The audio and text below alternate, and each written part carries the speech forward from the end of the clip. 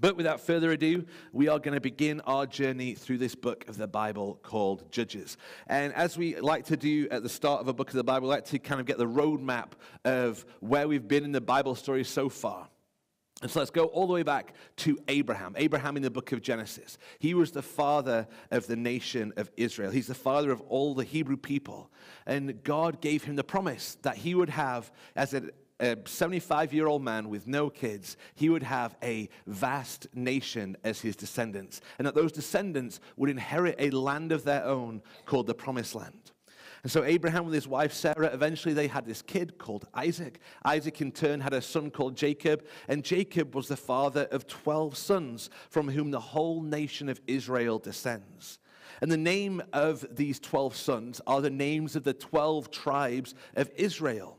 And we're going to be hearing a lot about those names in the book of Judges, the names of those tribes that descend from those sons, even here in the very first chapter. The most famous of Jacob's 12 sons was a guy called Joseph. He had a very famous, colorful coat, if you remember. And through various trials, he rose up to become the second in command in the whole of the Egyptian empire, second only to Pharaoh himself. And he moved his whole family, his brothers, their wives, his nephews, nieces, his parents. He moved them all to live with him in Egypt during a famine. And everything was pretty much hunky-dory. But then their descendants stopped being treated as honored guests of Joseph and ended up being enslaved by the Egyptians. This led to the famous story of the Exodus, where God raised up Moses, who told Pharaoh to let my people go. And eventually the people were allowed to leave Egypt, and they began their journey to the Promised Land, the land that God had promised to Abraham 4 centuries earlier. And it took the people about 40 years to get to the Promised Land. That's not because it's a long way. You could walk it very easily in about 12 days. But it was because God was doing a work in the people, and the people kept rebelling and turning away from God. But eventually, they made it to the border of the Promised Land. And by this time, they were being led by a man called Joshua. And this time last year, when we were sat out on the breezeway under the warmth of the patio heaters, we were going through the book of Joshua, hearing about people like Rahab, or hearing about how Joshua didn't really fight the battle of Jericho. He didn't do a whole lot. He just walked around the walls. We saw Israel fail miserably when they trusted themselves, but we saw how miraculously they were successful when they trusted in God. If you missed that series or need a refresher on that, then please check out our website in the sermon archive or in our app as well. It will give you a good foundation for the storyline of Judges. But in the book of Joshua that we looked at last year, the people cross into the Promised Land and very quickly established themselves as the new rulers in town. They conquered cities, they conquered land. And for the most part, the land of Canaan became theirs. And so if the book of Joshua was all about the conquest and division of the land, then the book of Judges is about what happened next. After Joshua and that Exodus generation died, how did the people of Israel fare? Did they live in harmony with one another and with their God? Were they obedient to God and to the stipulations laid down in the covenant? Short answer, no way. That pretty much sums up the book of Judges. It's a book about how the people of God got better and better at not obeying God. And the structure of Judges is set up to show us just that. In fact, there are 3 main sections. There's an introductory section which we're going to look at today, which sets us up. It's a transitional section that picks up the story where the book of Joshua left off, and it shows us the state of the land at the beginning of this period. Then the book ends with a concluding section which gives us 2 horribly sad stories that show how deep into sin and rebellion God's people had sunk. And then the middle section of the book of Judges is the meat of the book, which tells us the accounts or the stories of these different judges. And now the name Judges is a little bit misleading. In our day, when we think of the term judge, we either think of this, or maybe we think of a more famous judge like this, or maybe you even think of these guys. When we think of a judge, we think of someone who tells you if you're doing right or wrong, if someone's being successful in their field or not. But the judges in the Bible didn't really do this a whole lot. Only one of the 12 judges in this book is mentioned to be in any kind of authoritative position to make judgment calls for people. And so the name judges probably isn't the most helpful title that this book could have been given. So when you hear the term judges, instead I want you to hear the word deliverers. Not the guy who brings the Amazon parcel to your front door, but someone who God raised up to deliver the people from their enemies. And so our structure of the book has these three sections. This transitional introduction, the book of deliverers, and then the concluding stories. And if we were to list the three main themes of the book of Judges, we're going to see firstly that it's going to contain a broken people. People who kept turning away from God. People who keep chasing after worthless idols. And people who end up in misery and oppression. Along with those broken people, we're going to see messy saviors, messy deliverers, people who God used to bring about the rescue of his people, but who weren't paragons of virtue themselves. And we'll see a glorious God over it all. A God who promised to be faithful to his people, even when they are faithless. A God who has pity, even on people who actively reject him. A God who saves his people, even when they've done nothing to deserve it, and everything not to deserve it. Broken, messy, gracious. That's what these three arrows on the stage represent. A broken people, messy saviors, and yet a gracious God over it all. And this is the purpose of the entire book of Judges. The book of Judges isn't some mere historical account that chronicles the events between the time the people entered the nation of Israel until they crowned their first king. It does cover that historical time period, but the author or the authors of this book have a much more spiritual purpose in mind. They wanted their readers, and I believe God wants us to see our desperate need for him. If we're left to ourselves, we will live broken and messy lives, chasing after idols, which we think will satisfy us, but always leave us feeling empty. But God is a gracious God who will always draw his people back to himself. And he is a God who always provides a savior. And we know the ultimate savior, one who is in no way messy like in the book of Judges, but one who is our great and glorious King Jesus, who saves us for all time. So with all that in mind, let us now turn to the actual text and see what God would have to say to us through his word today.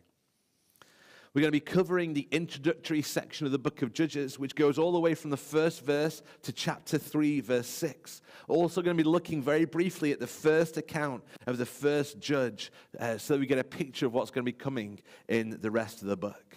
So we've got a lot of ground to cover this morning, which means we're not going to be able to dig deep into this passage. But my goal is to help you see the overall structure of what is going on here, so that you can see what the author is trying to convey in these verses.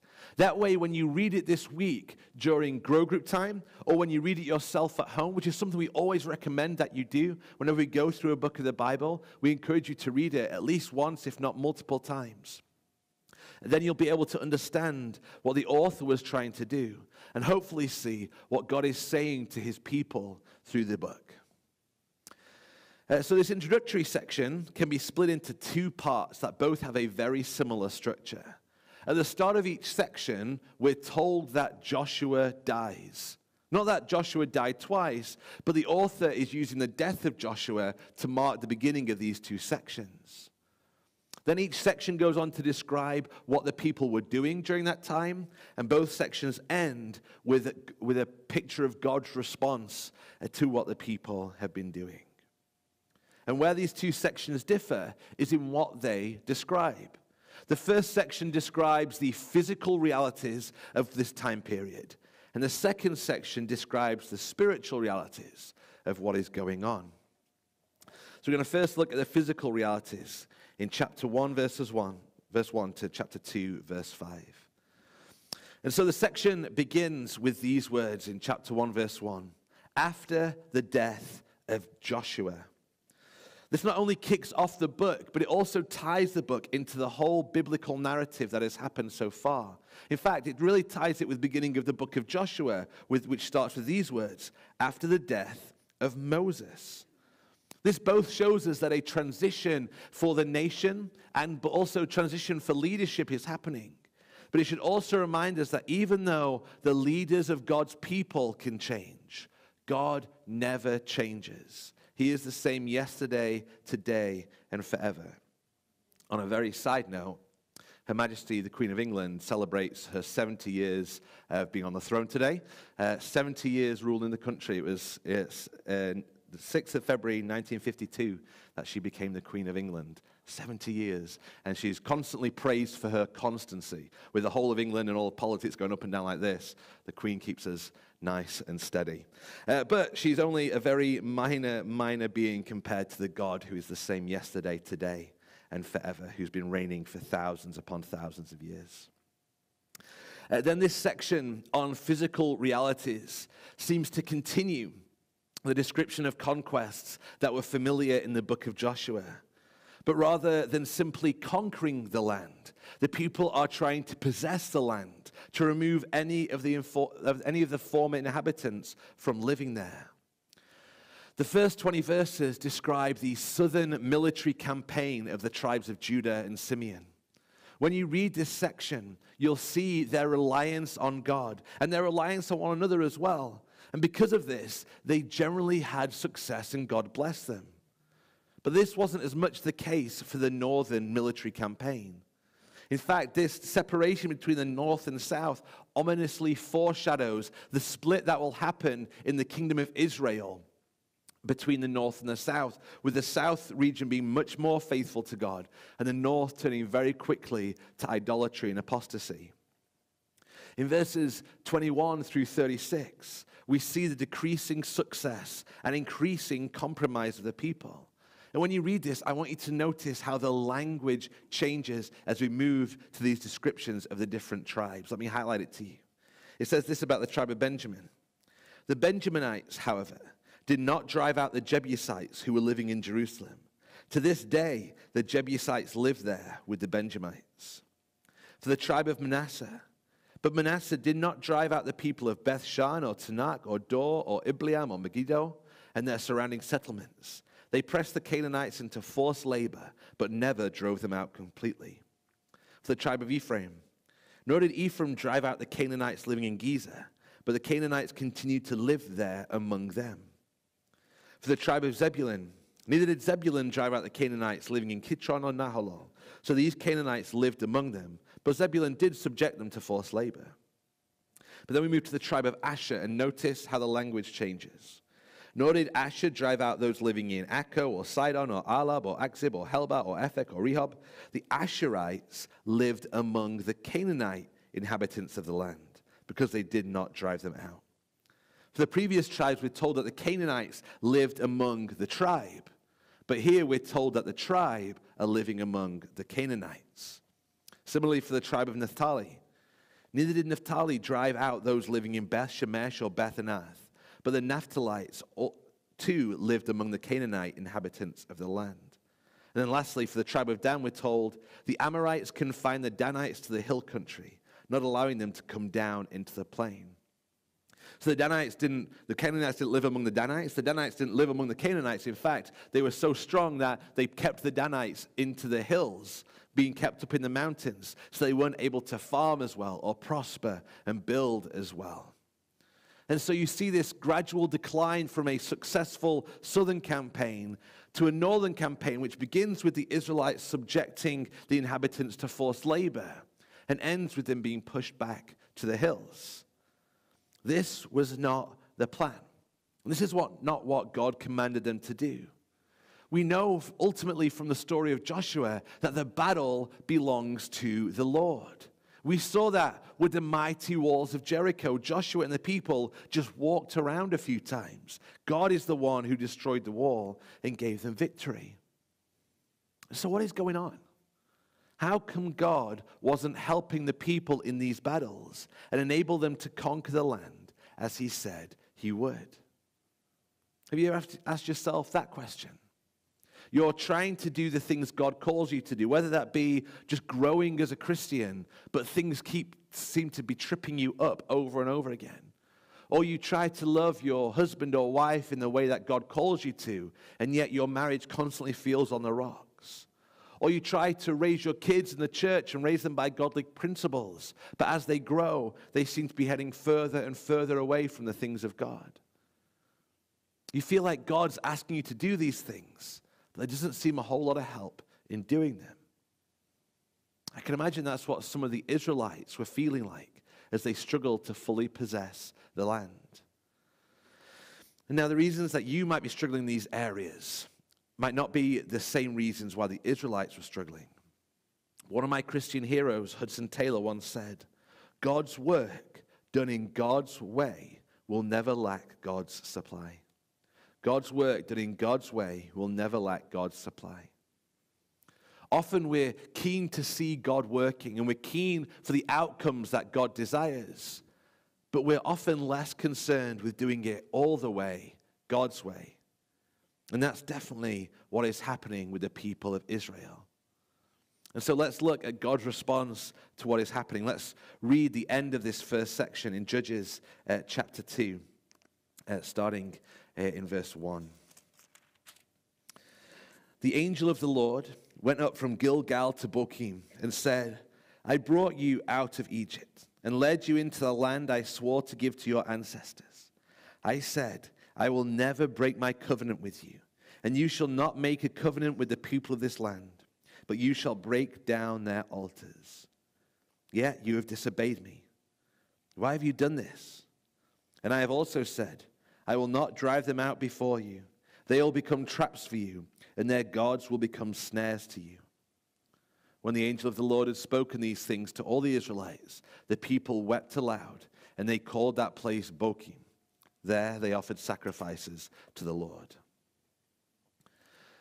And so firstly, God reminds them of the covenant promises he made to them. He says, "I brought you up out of Egypt and led you into the land I swore to give your ancestors. I said, I will never break my covenant with you." God had proved again and again and again that he was a faithful God, that he was in control and was able to protect and defend them if he would but rely on him. He was able to make the sun stand still in the sky so that Joshua could fight longer in his battle. God could literally do anything. Secondly, God reminds them of their end of the covenant relationship. He was going to save them, and this is what they had to do, verse 2. "You shall not make a covenant with the people of this land, but you shall break down their altars." But the people broke that covenant. Instead of seeking to keep themselves pure and removing the Canaanites from that land and destroying their pagan worship, they entered into covenants with the people.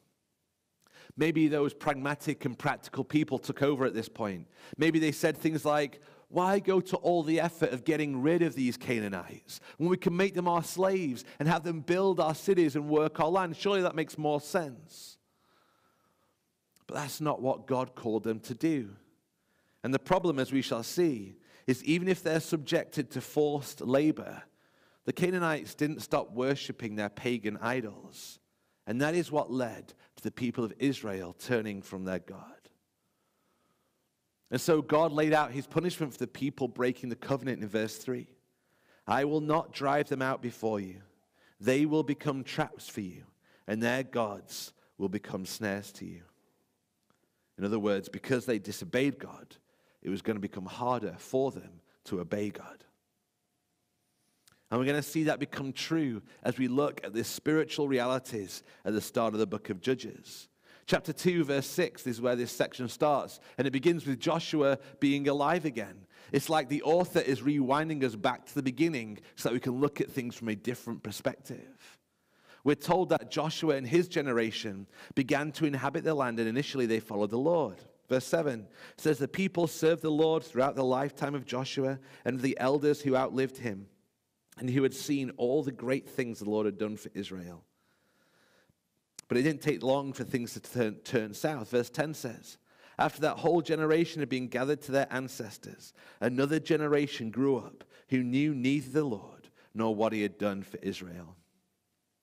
Then in verses 11 through 19, we get a description of how this next generation lived.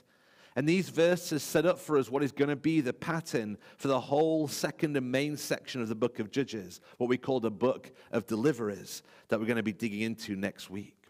And this pattern is often referred to as the cycle of the Judges, because it's going to be a pattern that we'll see repeated again and again throughout this book. So let me read verses 11 through 19 to you of chapter 2, and then we'll build our cycle. Verse 11.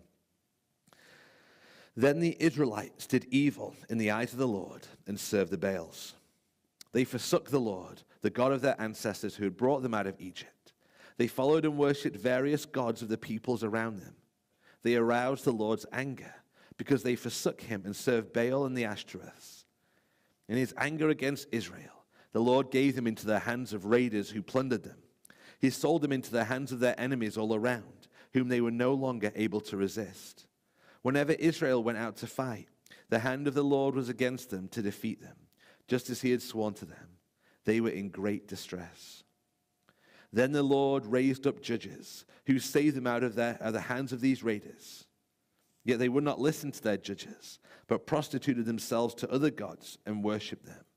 They quickly turned from the ways of their ancestors, who had been obedient to the Lord's commands. Whenever the Lord raised up a judge for them, he was with them and saved them out of the hands of their enemies, as long as the judge lived. For the Lord relented because of their groaning under those who oppressed and afflicted them. But when the judge died, the people returned to ways even more corrupt than those of their ancestors, following other gods and serving and worshiping them. They refused to give up their evil practices and stubborn ways. And so this cycle always begins with the same 10 words.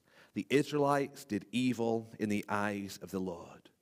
Throughout the book of Deliverers, we're going to see those exact 10 words crop up every time we see a new cycle of the Judges beginning. That's our cue that we're starting this cycle all over again. Because when the Bible was written, they didn't put in the chapters and verse numbers. They didn't put in the titles above the pages.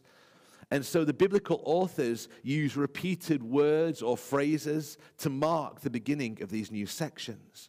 And the book of Judges is this 10-word phrase that will become the ominous sound that God's people are rebelling yet again. And so this is the first step of our cycle. The Israelites did evil in the eyes of the Lord. And this causes God's anger to be aroused against the people. And this is a characteristic of God that we don't like to and don't often talk about. God hates sin, and it makes him angry. But don't mistake God's anger as being anything like the anger of humans. Our anger is more often than not a result of us getting our own way or being inconvenienced. Our anger is a result of a sinful heart throwing a hissy fit. But God's anger is a result of his complete and utter holiness. He is a God who dwells in unapproachable light. He is a God who, whenever anyone in the Bible story sees him, they become quivering wrecks because they're convinced they're about to die, because they set their eyes on the purest and most holy being ever. And so sin stirs up God's anger. And his anger is a holy anger. Sin goes against the very fiber of God's being. He knows how much damage it does to our own souls. He knows how much damage it does to the people we sin against. He knows how much damage it does to our creation. And the evil that the people of Israel did aroused the anger of God. And so in his judgment, he raised up one of their enemies to come and oppress them. God was saying to them, you want to chase after the false gods of those nations? Then be my guest. See how it is living with them in charge of things. And this is the second part of our cycle. God raises up one of their enemies to conquer them. Then after a period of time, God would raise up a deliverer to begin the process of rescuing his people. And the reason that God did this was because he had pity on them. Verse 18 says, whenever the Lord raised up a judge for them, he was with the judge and saved them out of the hands of their enemies as long as the judge lived. For, this is the reason, for the Lord relented because of their groaning under those who oppressed and afflicted them. This seems to contradict our understanding of anger. In God's anger, he hears the groanings of the people, and he's moved to pity them. And so he steps in to help by raising up a deliverer. And so this gives us the next few steps of our cycle. The people cry out to the Lord. And so God raises up a deliverer, one of the judges. And through that deliverer, God graciously rescues the people. And I say graciously because they definitely did not deserve this. One of the things we've been teaching in children's ministry over the last few weeks is what is grace. We've been trying to get the kids to understand what grace is because there's so much grace right at the beginning of the Bible story. And the way we define grace to the kids is God's kindness to me that I don't deserve. God's kindness to me that I don't deserve. And by this definition, God was amazingly gracious with the people of Israel. He showed kindness to them. He pitied them and saved them, even though they were far from deserving it. And then the land has a time of peace. For as long as that deliverer lived, and occasionally even longer as well, God blessed the people for turning back to him, even though they still weren't perfect. But the reason we call this a cycle is because it keeps going round and around. The people once again would do evil in the eyes of the Lord, and so the cycle would begin again. This is the storyline of the book of Judges that we're going to see detailed 6 times in the section we call the book of deliverers. And so let's briefly look at the first one of these now to see this cycle in practice. This is from Judges chapter 3, verses 7 through 11. And this is about the judge called Othniel. Verse 7. The Israelites did evil in the eyes of the Lord. That's our 10-word key phrase that kicks off the cycle. They forgot the Lord their God and served the Baals and the Asherahs. We don't have time today to look at the detestable practices that these false gods got worshipped by, but they were atrocious. Verse 8. The anger of the Lord burned against Israel, so that he sold them into the hands of Cushan-Rishathaim, king of Aram-Naharaim, to whom the Israelites were subject for 8 years. So here's step 2 of our cycle. God's anger burned against the Israelites, and so he raised up a foreign enemy to rule over them. The name Cushan-Rishathaim literally means the doubly evil one from Cush. We don't get any of the details about him, but we're meant to get the idea that this is a bad dude. Verse 9. But when they cried out to the Lord, that's stage 3 of our cycle, the people cry out to the God, and he was moved to pity. And so, continuing verse 9, he raised up for them a deliverer, Othniel, son of Kenaz, Caleb's younger brother, who saved them.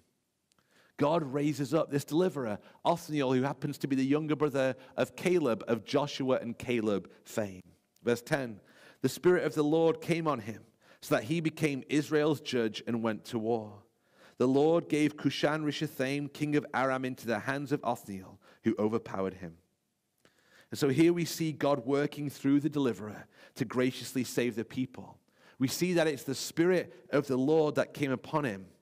And it's that phrase we're going to see used a few more times about different deliverers in the book. But using that phrase, we're meant to see that it wasn't in Othniel's strength that Israel was saved.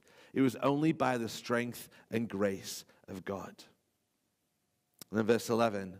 So the land had peace for 40 years until Othniel, son of Kenaz, died. And that's the final stage of our cycle. The land had peace for 40 years. In other words, a whole generation. And that's the cycle of Judges. And next week, when we look at the story of Ehud, we'll see the cycle repeated again, and we'll dig a little deeper in. 2 Timothy chapter 3, verses 16 and 17 says, all Scripture is God-breathed and is useful for teaching, rebuking, correcting and training in righteousness, so that the servant of God may be thoroughly equipped for every good work.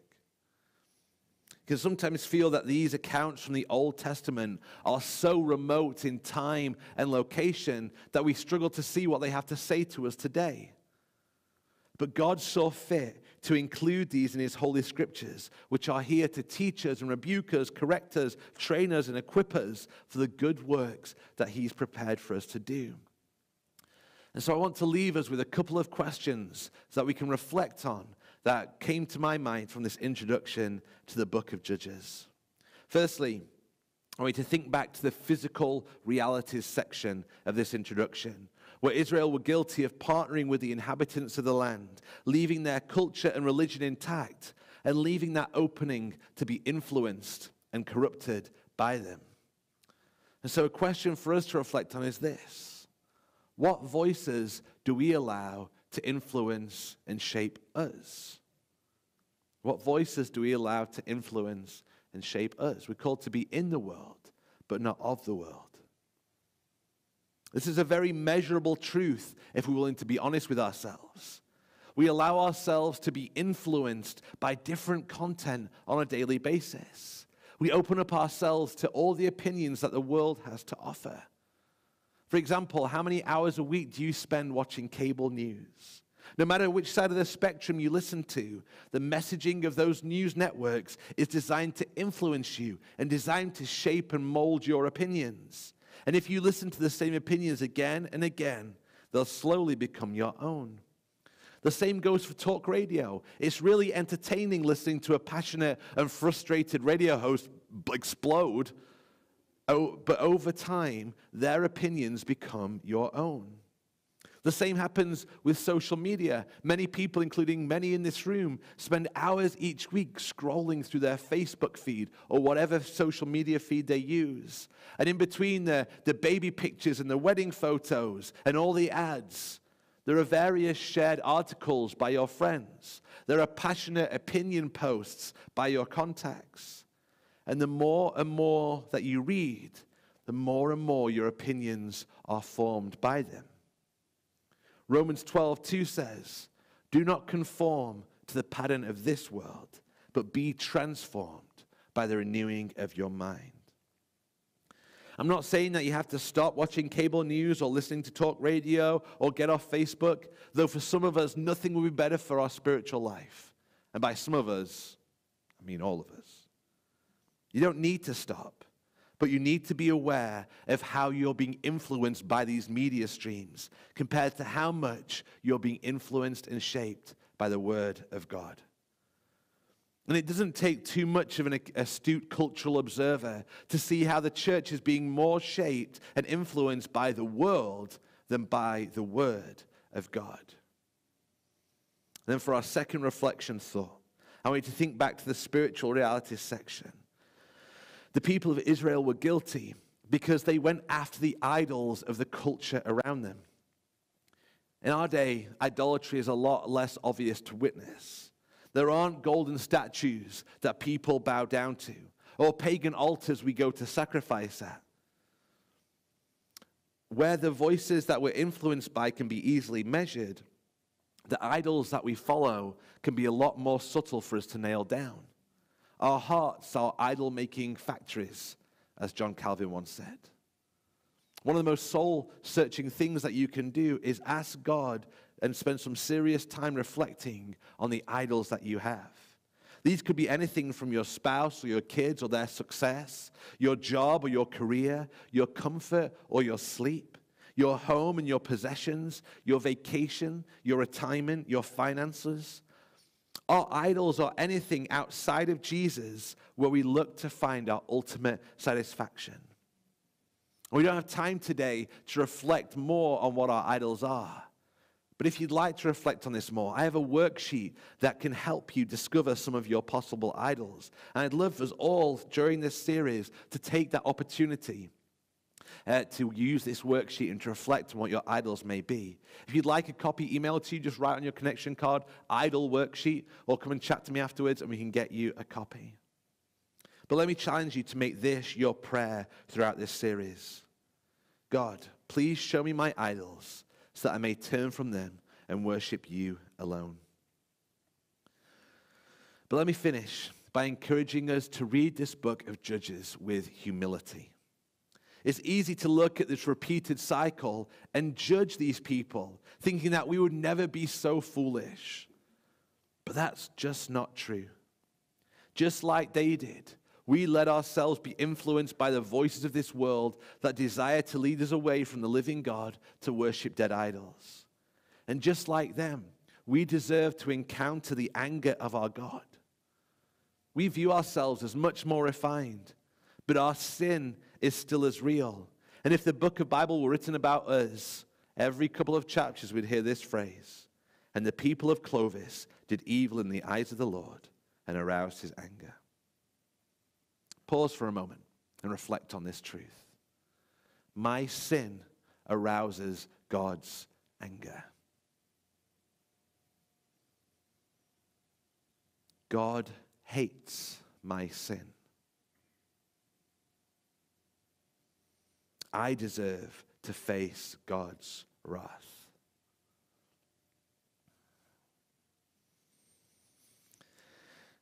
But we have the amazing privilege of living on this side of the cross, where we don't see a messy Savior come and rescue us temporarily, but we see God himself stoop down to save us once and for all time.